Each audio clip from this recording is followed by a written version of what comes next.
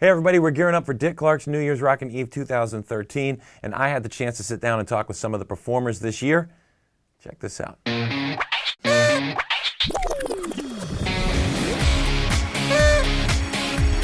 Happy New Year! Did you guys have a good 2012? Yes, I can say that we did.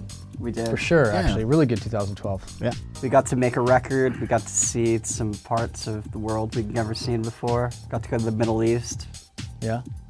We got to cancel another concert in the Middle East. Yeah. Yes. The thing is, when you book shows in the Middle East, depending on where it is, you're not quite sure if there's going to be a revolution or a revolt or something. So that kind of shifts your calendar a little bit. But yeah, it was great. We spent basically the whole second half of 2012 making the album, and the first half, for the most part, we had off. Sum up 2012 in one word.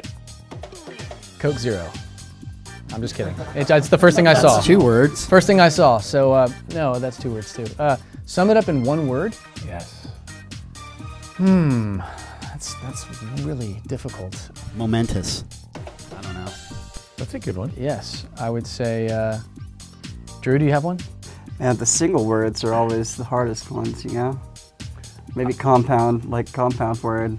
I'm just going to say the biggest word that I know, just to impress people at home. Speculation. You idiot. 2012, anti-disestablishmentarianism. That's the biggest word I know, folks. That's a good one. Google that. Hey everybody, we are the 5 members of OneRepublic hanging out in LA, and we want to wish you a Happy New Year's. Thank you to all our fans for believing in us and letting us make music. Happy New Year's.